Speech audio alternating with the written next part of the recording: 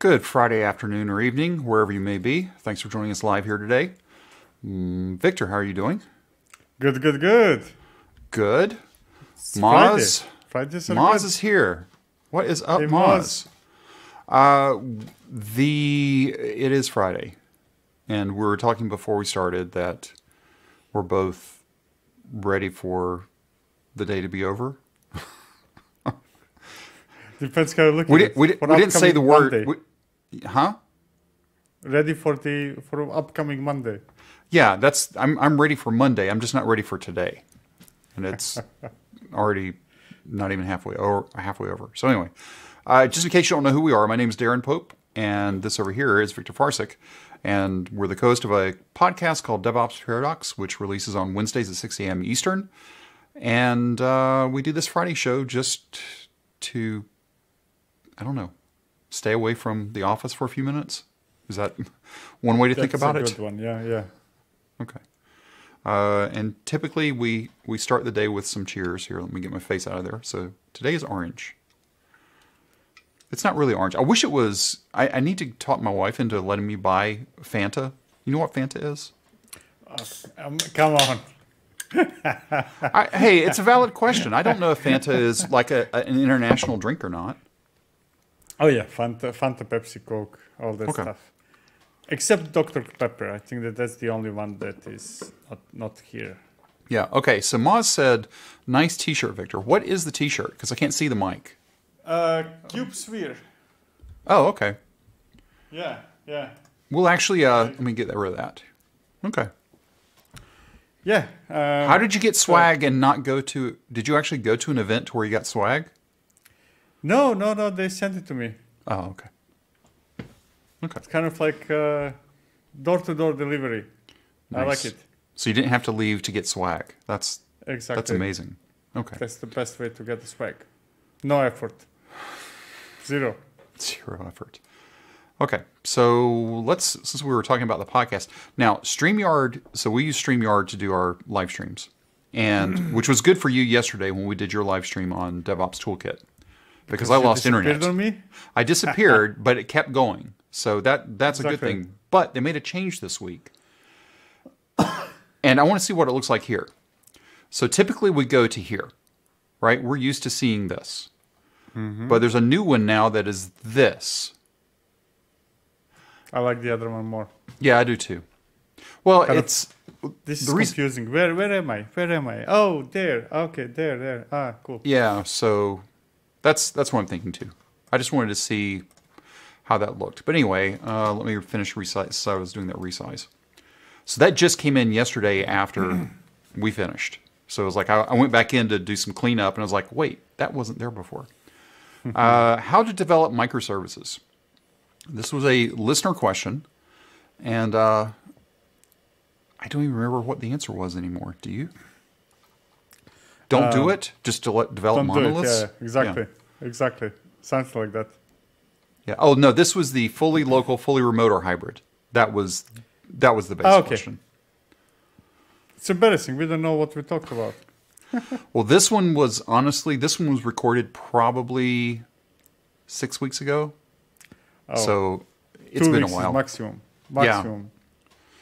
Yeah, speaking of which, I don't know if you checked your calendar or not. I added you for something on Wednesday. So I saw it, I accepted. I didn't see what it is. That's fine. That's all you need to know.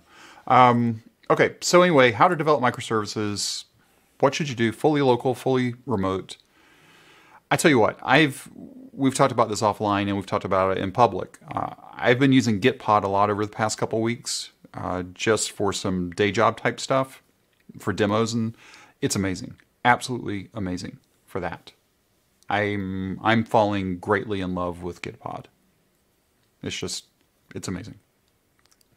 And now you're making me mad, right? Why? Because I tried to convince you about that, like, what was it, a year ago? And now you're coming back with Gitpod is amazing. Took you a year. It took me a year, and I will say this in public. I haven't made the final decision yet, but I'm really close to not renewing my JetBrains subscription next year. If you ask me, that has nothing to do with Gitpod. It has nothing to do with Gitpod. It has everything to do with VS Code actually having everything that I need for right now. Yeah.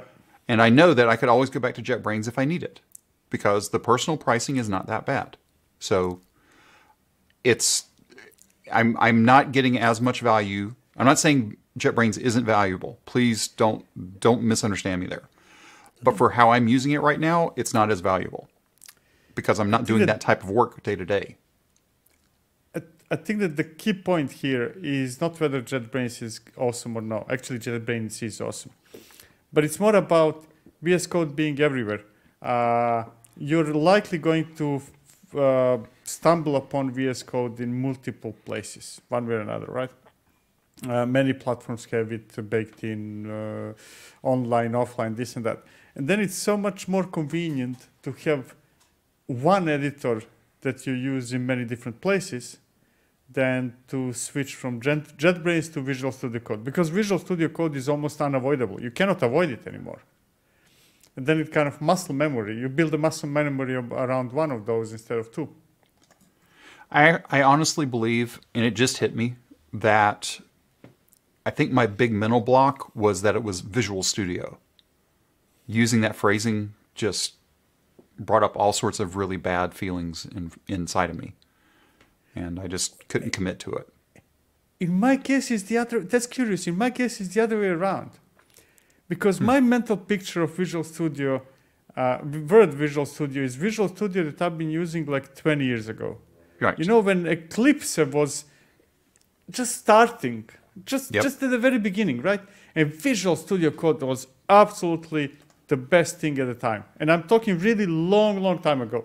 Probably the time when many of the people listening to this did not even start writing code. It was out of this, it's completely, I remember when when I was forced by a company to use Eclipse, I was kind of like, man, this is torture. I cannot do this. That's how big of a difference it is. So even before JetBrains, or I believe before JetBrains. So I have those, nostalgic feeling about it. Then came afterwards Microsoft that I disliked, and almost everybody in the world disliked. But I still have that image from before, the dislike era. Okay. And we'll be coming back to VS Code again at some point. You see, it's everywhere. It is everywhere. So, speaking of being everywhere, Anaïs got this amazing top ambassador from CNCF. Now, this happened right after we went off the air last week. Went off the air. We're not like we're on TV. But when we finished up the show last week, she posted this, that there she was. She's the top dog. So, Anaïs, you got to come back on one of the shows at some point. Of course, she may be blowing us off now because we're just, Nah, that's the problem. Kind of like he was hanging out with us in the past, but now she's too much of a celebrity, I think. Okay. So, Anaïs, the gauntlet has been thrown down. Well deserved. Yes, very well. Well deserved. We were just talking about VS Code. This came out this week. vscode.dev. Have you seen this?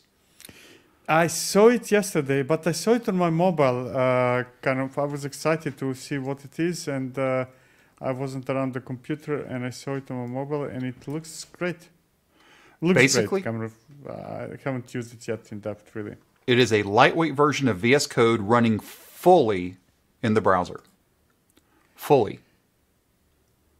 Yes, but I suspect, and I'm repeating suspect because I haven't used it yet, that's not good enough anymore. I don't think so either. Because now we're having solutions like Gitpod, for example, which basically use variation of VS Code as well, that give you much more than IDE. It gives you a full development environment, right? It's running together. Your tools are there. Your applications can be running there. Kind of like it's a full deal. Basically, you're getting equivalent of your laptop there, not only VS Code, right? Now, vscode.dev might be doing that as well. I haven't tried it yet, but I suspect it doesn't. I suspect it's not giving you all the nice things that, let's say, Gitpod is giving you. Yeah, and what Moz was saying here, it could be a WASM play, I think. I think that's probably reasonable to think about. But you can already see here that it's runs fully serverless. Okay, you can't get out of one post with somebody saying serverless. It feels like it should be a drinking game. You know, a development tool that can run fully in the browser. What does serverless have to do with that?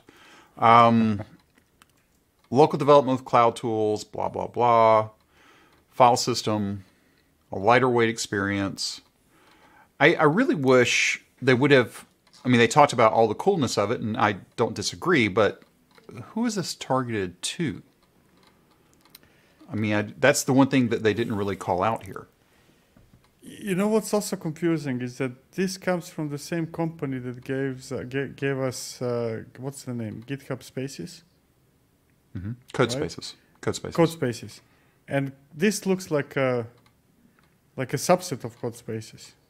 Yeah, which I'm trying to get down here. So many extensions for VS Code work with source code that's in GitHub. Code Tour, I don't know. But then it's like you can make quick edits, review PRs, and continue on to a local clone, or even better, to a GitHub code space if you want more powerful. But so it's Code Space Lite. Sure. Right? In a way. Yeah. I just don't like those things. That's my main problem I have with AWS. If you have too many offers around the same thing, then it's confusing for me as a user. Yeah, it is. So this is a very long post. It's not that long, but long enough. And who knows? I mean, it might be something that could be useful for certain things. With the work that I'm doing right now, I would be questioning if this would work or not. But because you still need local file system access, you need all those things, and I'm trying to get off my. If I've got a good enough pipe, I don't want anything local. Yeah, but I don't think that you necessarily need local file system access, because the idea is that your project is in Git. So everything that you have local working on a project is in Git, right? So that's equivalent to local file access. I'm more concerned of whether I have everything else that I need before and after I write code or something, right? Yeah. That's why I'm talking about. I would need to have the tools. If I'm writing Go, does it compile Go, right? Does it deploy? Mm-hmm. Does it package it as a container and deploy something and stuff like that, right? Oh, that's interesting. Luna Paint, I haven't seen that. So you can actually do all that inside of... That's weird. Okay. Anyway, VS Code Dev. That is that. One other thing I saw here, we mentioned this last week, and they actually came out with a blog post about it this week. Source-based deployment in Cloud Run. It was beta back in this, almost this time last year. And now it's just a one step. You say, where is it? There we go. Run deploy. That was using the image, but now the deployment is just run deploy source. Done. Yeah. I mean, I'm trying to wrap my head around whether this is good or not. Well, it's using build packs. So if you're okay with build packs and that works for you, then that should be okay. Yeah. Exactly. That's the target users. Well, it's like when we build the website, we're using Hugo on Netlify, right? So that's a source build. Now, you can't really compare. It's a very different thing, but it's comparable, right? Or at least it's analogous, even if it's not comparable. So, source. Right. Stefan, you are welcome. You're welcome. Thank you, Stefan. Thanks for the question. And if anybody has more questions, go over to the Slack workspace and add questions wherever. You can DM them to us. You can put them in Hub or in the podcast channel. You're being very quiet on this. I'm wondering if you're being reserved because... No, I'm trying to kind of, trying to figure out what are the target users. So if target users are a user like what you just said, like us updating the site for the podcast, I think that this is absolutely brilliant. Now, if you're talking about more serious, bigger team, then I'm mentally trying to figure out where does this fit into the life cycle of an application, kind of like, and whether this is really helpful or no, or not compared to having Docker file, right? Given that there are quite a few other things that we need to do when we're doing things at bigger scale than our website and with bigger team and stuff like that, right? I don't have an answer to that. I'm just kind of like thinking about it. Yeah, because this sort of feels, the build pack concept feels very much like Elastic Beanstalk in the old days, prior to Docker existing. And it's like, here's my Java app, and it would take care of bundling and building and deploying and doing all the things. This is just that next iteration, just with a Google spin on it. Here's the question, for example, right? Okay. And the answer, the positive answer can go either way, right? Do you run it and test it locally first, right? And it's perfectly valid answer to say, no, I go directly to Google Cloud Run, and then it's great. Or the answer can be, no, I do actually run it and test it locally first, or do something with it locally. And if you do, then source doesn't work for me, right? Because I need to have a way to do those things locally. That means that I'm likely going to have a Docker file and build an image, or maybe run the application directly. If I run the application directly, then yeah, fair enough. Source to Google Cloud Run works fine. But if I'm locally building image just to run it locally, then all of a sudden it's not a good idea anymore. But it's good to have options. So yeah, it's a positive thing. Yeah, to me, it's if I'm following a staging model, so dev, stage, prod, I don't want to build for each environment. I just don't. If I've done security scans, I've done all the things, it's just to me, that's a bad smell. Exactly, but so that's why I think that the use case for this is it goes directly to production, kind of like there is nothing before production, like our website, right? You're not deploying it to staging Netlify, right? No. Probably. Exactly. So it goes directly to production, then it's fine. I think it's fine. Yeah. There is nothing wrong with that under certain circumstances. Yeah.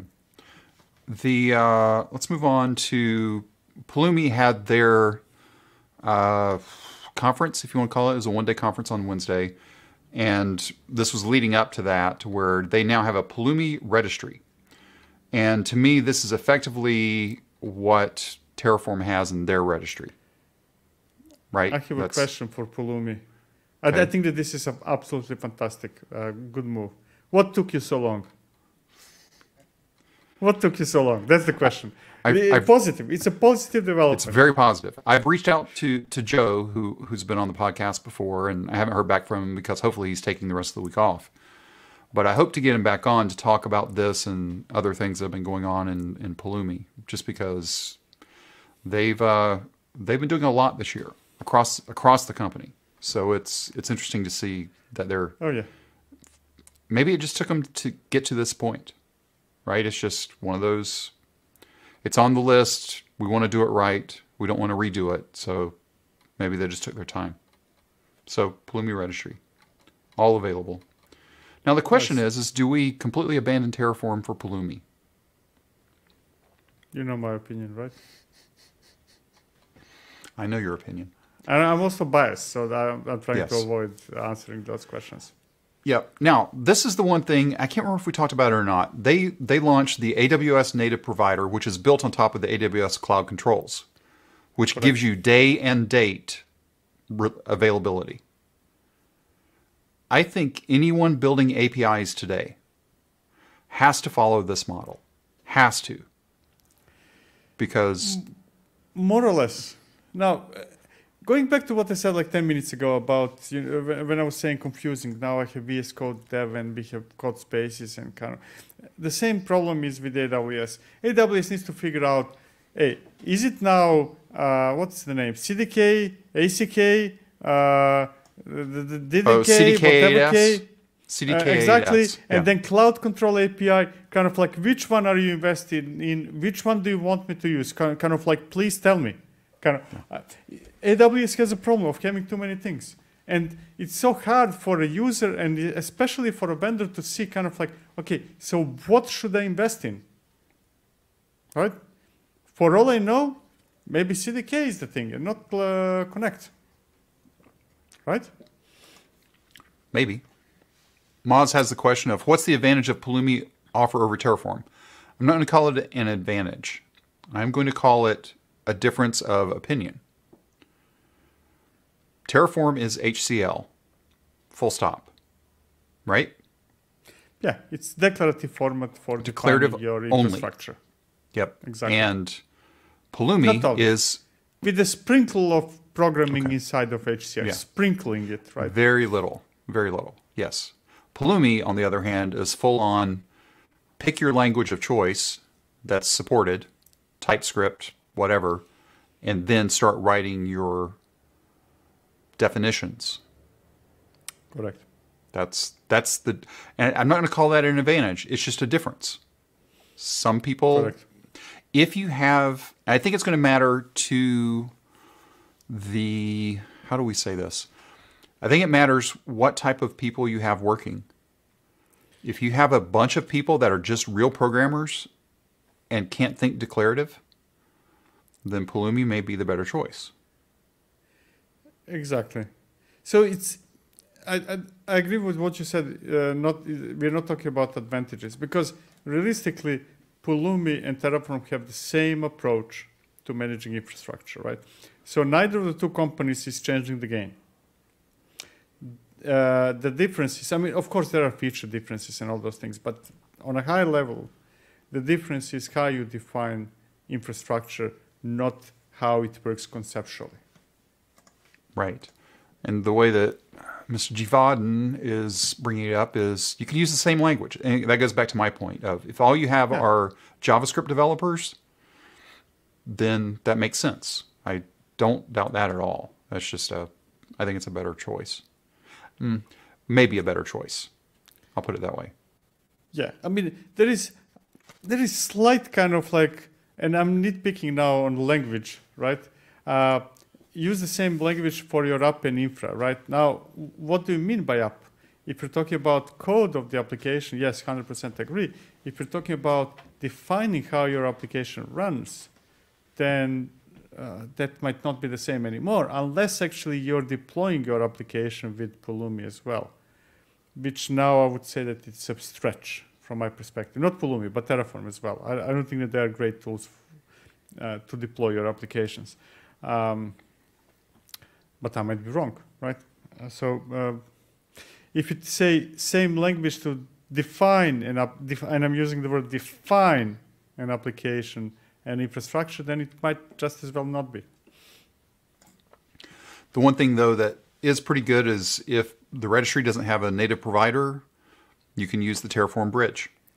So that's this is good. So I'm actually looking into this a little bit too. So it looks interesting. That's where I'll just leave it for right now.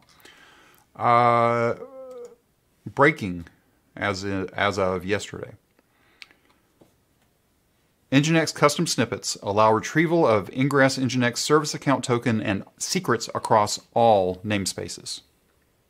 Is this a good or a bad thing? I mean, when something starts with CVE, when a title starts with CVE, it's never a good thing. Yes. It's also been classified, I believe, as high. Yeah. It affects 100 and anything less than 49.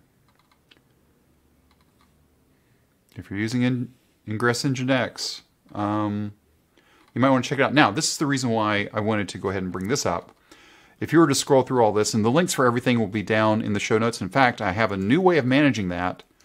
So hopefully right after the show, I can get it updated or within the hour. Your shirt was CubeSphere, and CubeSphere actually already has, or CubeScape, or is it CubeScape or CubeSphere? You're CubeScape. What are you? What shirt do you have? CubeSphere, not Oh, CubeScape. okay. CubeScape, okay, no. send me a t-shirt, and then I will be CubeScape as well. Okay. Anyway, it actually is, CubeScape is already calling out, and it's really freaking hard to see. It's already calling out the CVE. So, Nice. all right. Well, what did I do? Oh, it opened a new tab. Okay. So anyway, and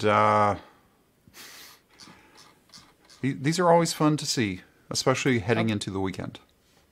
Okay, but so we just need to upgrade Nginx. Like that would not cause any problems. I mean, we just need to upgrade Nginx to uncover other problems. Need to upgrade Kubernetes. How hard could it be? No, let's not go there. Okay, so if you're running Ingress-nginx, you might want to check this out.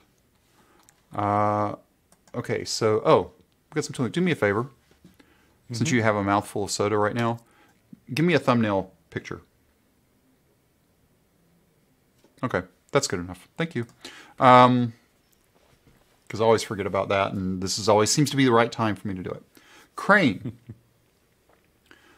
So I look at this logo, and that's not a crane, that's a flamingo. But I'm gonna let that slide. I'm gonna let it slide. So Crane is being put out by the people at Prime Hub. Mm-hmm. Do you know what Prime Hub is? No idea. I can only guess. It's another registry, right? Oh, Yeah. that Prime Hub. Okay. Yeah, this Prime Hub. The one that Excellent. doesn't actually load. Actually, I'll try it again. Yeah, But end of file error. It's been years since we got Let's Encrypt. How can this even happen? Okay. Well, we'll just go back here. Anyway, so magically, it's a new way to manage and build images. This looks really familiar, doesn't it? I don't know. What is this? Is this like Docker Hub something? That's what it feels like to me. Yeah. I don't know.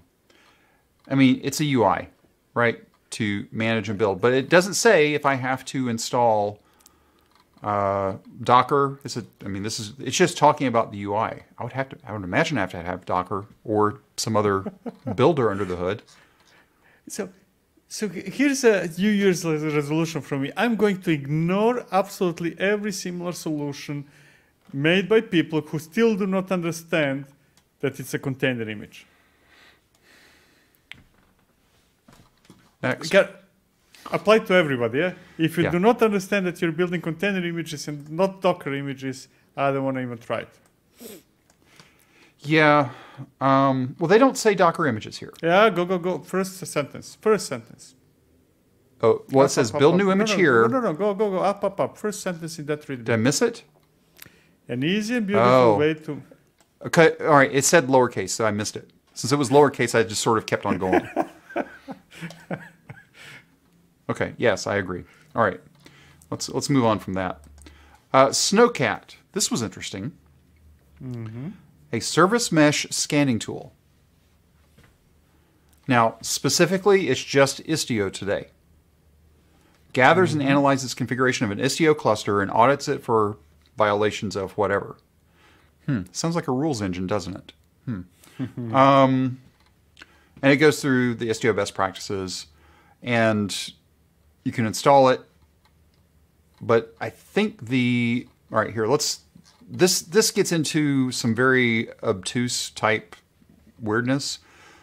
Down in this README is a link to a blog post, which actually explains what it really is. Cool logo, by the way. That is a cat, and it's in snow. So that fits. It's not a crane. Horse. There's I don't know if that's a horse or not. That's a good question. And why would a horse be on whatever those things are called? I don't live in the part of the world where these things exist. So, Okay, so anyway, what this is, there was a big, okay, here it is. So Snowcat has two primary goals: to obtain information about an Istio deployment and to report on misconfigurations or deviations from best practices where possible. Again, sounds like a rules engine, doesn't it? It only reports on, well, excuse me, not only. Mutual TLS, unsafe authorization policies. But again, look at this definition. The definition looks pretty familiar, doesn't it? Huh? It's OPA. This is OPA, exactly. I mean, not OPA, OPA objectives. Right. Now, whether it is or not, I'm not saying that. But it goes through all the different things, and the usage mode was interesting. You can run in authenticated mode or static analysis. Now, this was where it sort of caught my eye. So you can either figure it out using all the things here, or it can scan static YAML files. So, you know, I think this is what this sets us apart. Is it's either a live tool or it's a static analysis tool. I don't see that very often. Do you? I mean, I think the Snyk is doing that. You think so? I mean, static analysis, yeah. Oh yeah, they're definitely doing it live too. That's what I haven't seen them do. Yeah. I mean, yeah. So anyway. True. But here's the thing. I really cannot have 57 different scanning tools anymore. Kind of. So this is my message to Snowcat or whatever is the name. Kind of like, hey, let yourself be purchased by somebody. Maybe Caverno or Gatekeeper or Styra or somebody. Kind of like, I need to reduce the number of those scanning tools, because if I need the different tools to scan every single different thing that I have, I need at least 57 of them. That's my problem. I think it's a cool thing. I think we need this, really. I haven't seen it in action as well, but at least conceptually, we definitely need this. But it needs to be part of something bigger. Yeah. And am I too negative today? I don't think so. So let's figure out who Praetorian is. If it will, there we go. Security for a cloud. Okay, so it's another security company. Okay, so actually it's probably already part of their solution, and this is the open source, the thing that they open source. Then that Correct. makes sense. Perfect sense. Yeah. Okay. Chariot. Oh, that's the reason why the horse is on the side. Do you see the little chariot? And it is a horse then, after all. Okay, well, I would have to assume so since it says chariot. Yeah, of course. Okay, so this is a legit. Okay, nice. Thing. Nice. So, but then yes, they open sourced. Okay, people, make it easy to where I can find things. I'm trying to be nice. Interesting. Okay, we'll just do that. All right, so that was. Who was this? Snowcat. Snowcat. Snowcat. All right. How often are you creating new Go applications, Victor? Not very often.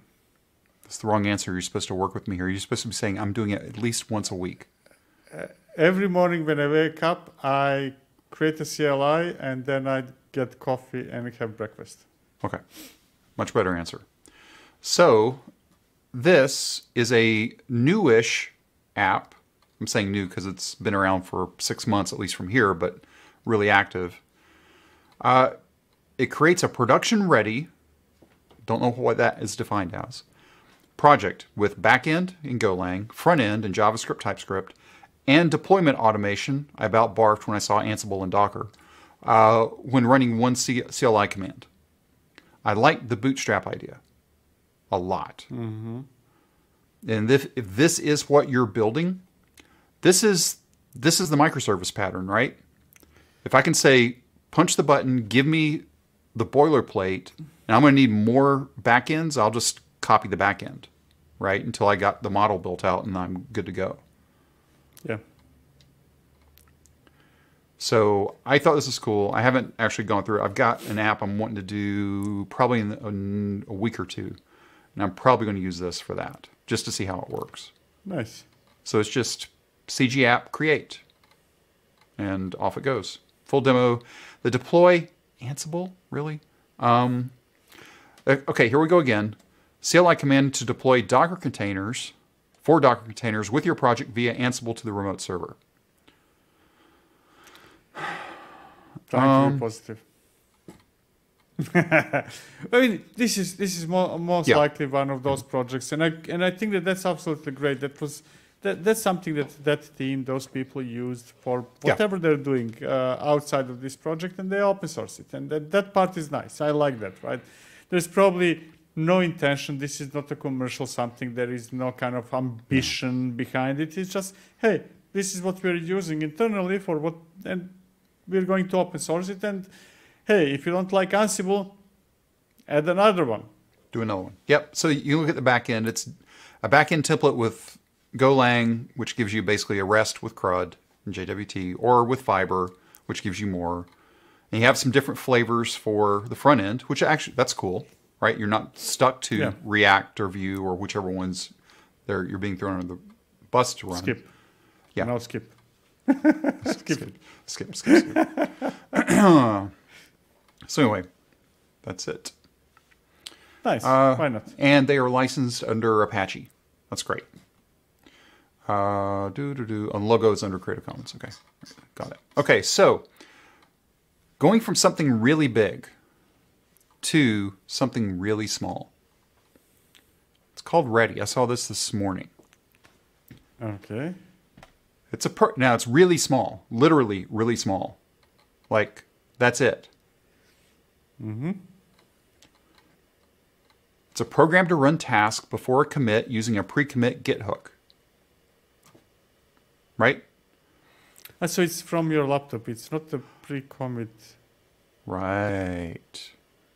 Oh, okay, nice. So, Yep. okay. So it's not like GitHub Action type of stuff that will run something. Okay, nice. This is local. It's confusing that it says pre-commit Git hook, right? Right. If I understand right, the rest of this description is not really pre-commit Git hook. It's hooks into your CLI, right? Correct. Maybe it is. Well, let's go down there. So you have to install it. Okay, whatever. Then you say a ready init in the repository. Mm-hmm. So then it's going to do magic inside of the .git directory. Fair enough. And then you need to create a tasks file of what's going to happen. So in this case, it's going to do a format and do a lint. Fill in the blank, whatever you want to do, right? Doesn't matter. And then he actually has 2 examples here. So if you do a git commit, you'll see an output of running tasks, whatever. And then, however you set it up. So then, before it even hits the commit, you can short circuit. Nice. You have these things obviously built into GitHub, but that means it's already left your machine. Exactly. This is nice. So this is about as left as you can be, I think. This right? is kind of normally I was doing something very similar to that, but in my case it was makefile, right? So instead of doing git commit, I would have git, which would run different tasks and then bit committing and pushing to a git repo, right? This is a replacement for my makefile, in my case. Right. Or shell script, or whatever you would be using to kind of like change certain commands and then git push. Yep. And then you can also just run ready by itself. So if you don't want to even go through the git commit, again, you just run ready. And it's going to read that YAML file. So if you want to do that as a pre-bake for you, and then you could do your git commit if you wanted to. I mean, the workflows are very reasonable. So I thought this was very cool because this can be used in all sorts of ways. The only thing is, can you go down? Mm-hmm. You're probably okay. Please don't make me install it. Go install. Well, no, you don't. I mean, you don't have to. You could go. I mean, I think that's how they have it defined, but no. Oh, I mean, especially since this is written in Go, it's so easy to create binaries in Go for all operating systems. It's extremely easy. It's no brainer, right? I think it's time for a pull request. Of course, he's not using any kind of build tools, meaning none of the typical automations. Fair enough. Of course, he is on GitHub, and it is MIT'd so he could safely use GitHub Actions, right? Exactly.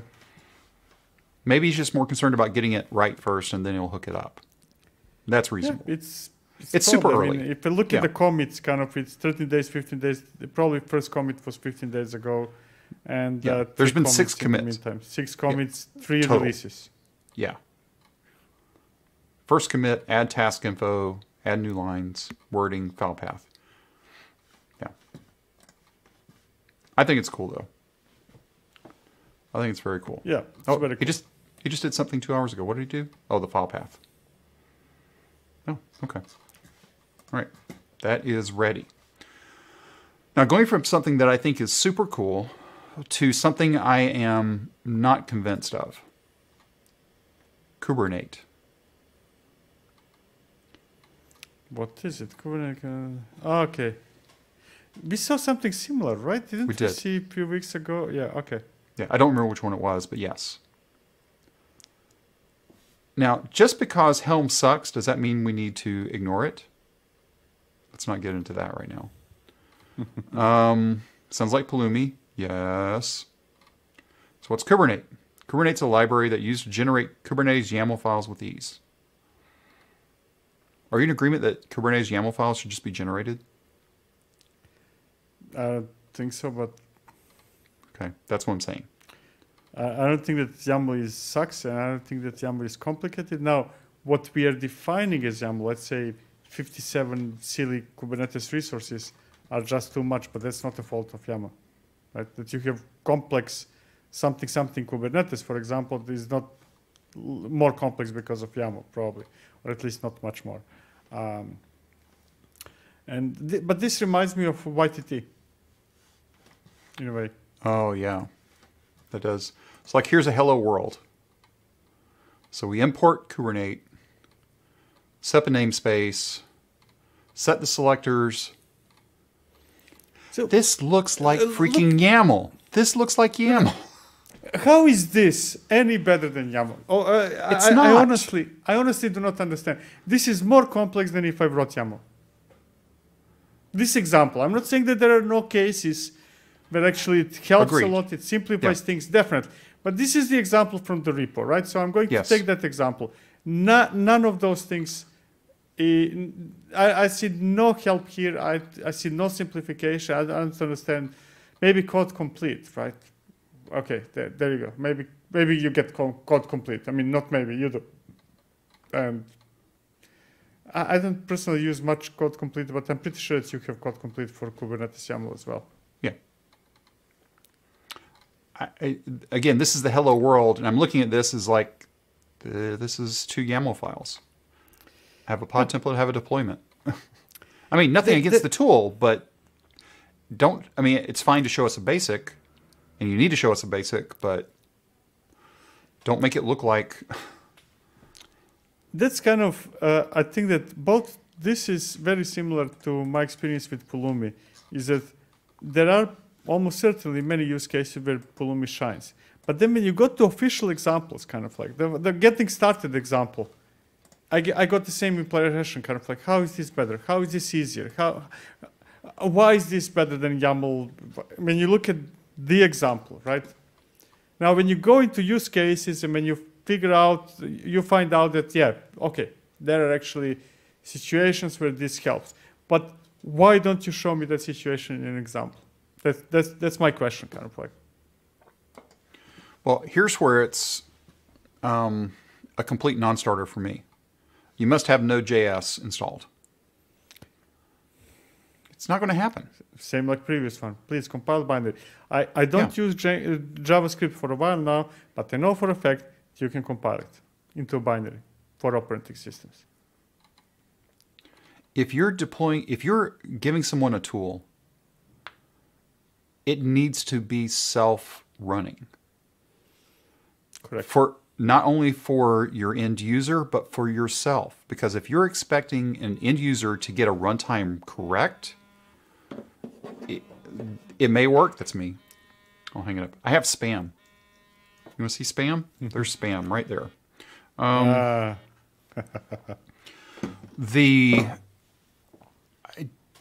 If you have the ability to produce a binary, you should produce a binary.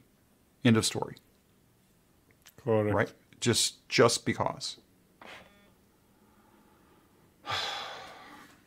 Anyway, Yeah. I'm gonna let that go. And it's still, if and when I need this, I will use Pulumi. I don't need this. Yeah. Again, I wanted to at least give them, because it looks like they've really given it some thought, and it's fine. But it currently seems to be a one-trick horse. It generates Kubernetes YAML, and that's it. Pulumi does it as well. Yeah. And I have a lot more people behind it probably than the people here. So Exactly. that's what again, nothing against it. If it works for you, great. Asking me to install a runtime, especially something like Node. I mean, Java, okay, I've dealt with Java for 20 years plus now. How many old is it now? 25. That's not a big deal. Node, okay, M30, I'm going to move on. Or actually, it's M30. It's not M30. Now I will not be able to concentrate on what it is until I figure out what are the 3 letters. It's M30. I mean, It's it's O. M3 letters O, right? Yes, lowercase. Look Or up here in the zero, URL. whatever. No, it's O. It's lowercase o. Look in the URL. Anyway, and so I'm still trying to understand what this is all about. I'm still not getting it. But it's an open source public cloud platform. We're building an AWS alternative for the next generation of developers. Next generation of developers? Okay, so when they go through the story, blah, blah, blah. Okay, here we go. Is hosting 35 plus services and counting. Below are the platform features. You have a dev UX. Okay. First word of warning, don't say a slick new UX. Don't say that. One token. Use one micro API token to fulfill all your API needs. The corollary to that is you lose that one token or it gets compromised. All of your money is going down the drain. Fast access, that's fine. Free to start, that's fine. Anti-AWS billing, okay. We'll look at it here in a minute. And then open source software, okay, that's fine. So they go through all, and again, I don't have anything major against it, but there are some weird things that I'm going through and looking at. So there's a cache, a DB, functions, stream, user management, and file storage. And then you have some logistics, whatever that really means, and then web.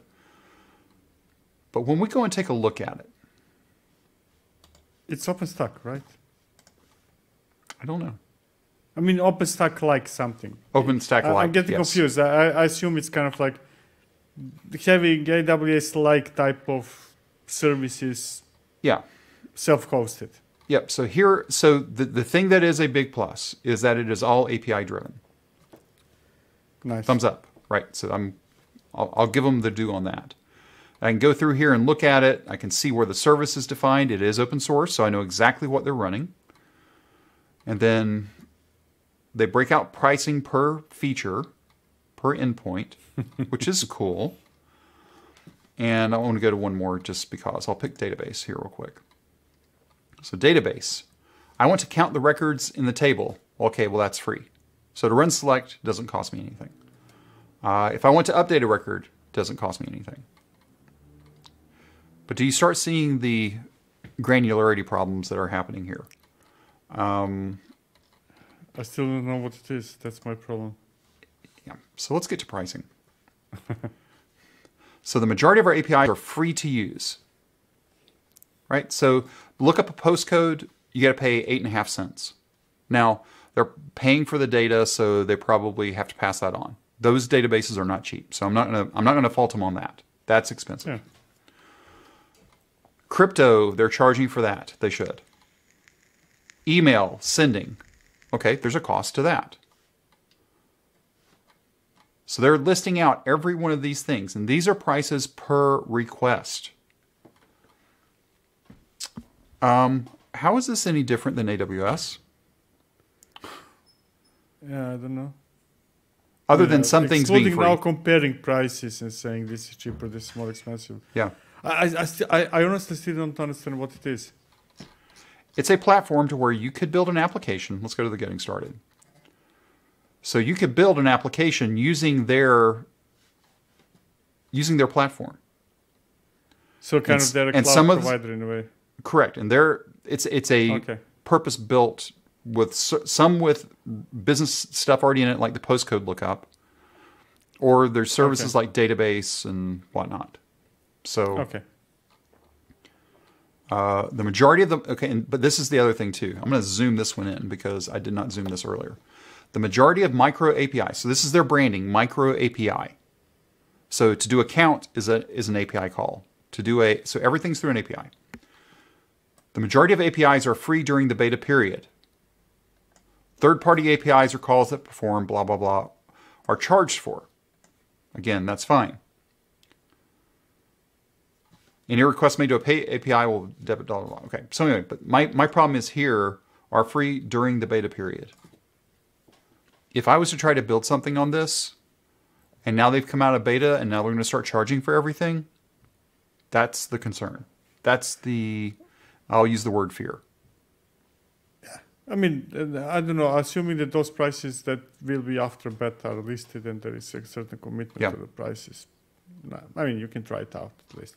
Yeah. I assume that if it's beta, right, we're not talking about you using it in production yet. It's about trying it out and then hitting go when they go out to beta. Yep. I just don't see how you can say it's an open source AWS alternative. I think that's the problem. I think it's kind of misleading all that. When you said AWS alternative, my first reaction was, okay, so is it kind of something like OpenStack? And I'm realizing it's not something like OpenStack. It's not AWS alternative. It's just a set of services, right? Powered by micro.move. It must be far away because it's taking a long time to come up. Is an operating system built for the cloud. What? I thought we already had one of those. Messaging. Get somebody in marketing to rewrite the messaging. That's my message to them. Yeah. Okay. Whatever it is. So M30. Oh, I did it again. M30. Micro. Micro. That's micro. Okay. M30. Okay, you don't need to shorten 5 letters words. Micro is okay. Well, micro is there, but the platform is M30, which... Yeah, but M30 is a short for micro. Yes. That's my guess, and I think we both came to the realization at the same time. Okay, let's talk about your video for this week. Developers need everything.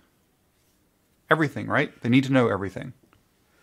Yeah, I'm on a crusade, on a mission now to kind of... I'm very focused on shift left. And right now I'm in a mood that actually the most important thing for shifting left is to create services for developers.